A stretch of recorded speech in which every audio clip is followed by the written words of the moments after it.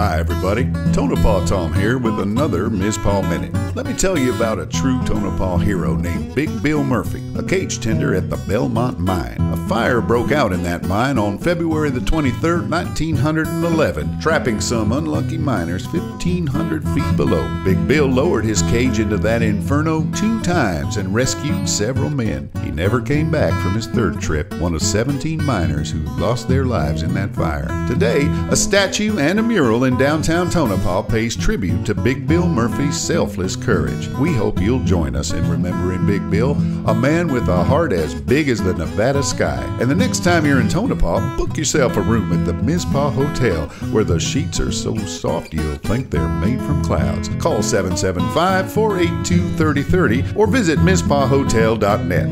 The Mizpah Hotel, where the rest is history.